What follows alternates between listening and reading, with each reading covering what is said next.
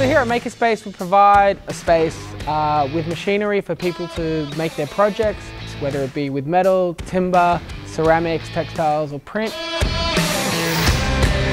I coordinate all of the classes that we give, everything from woodwork to metalwork.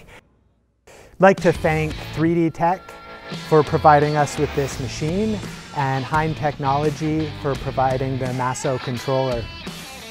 This CNC machine will be good for our members. They'll be able to make all kinds of projects out of timber. I think working with aluminium will be quite good. I can see the potential. It's quite exciting. Hi, I'm Jitinder from Hind Tech. And Ben from 3D Tech. And today we are here at Makerspace. I'm so glad that we got Ben on board, where he's been kind enough to give us one of his machines to Makerspace and a MASSO controller from our side.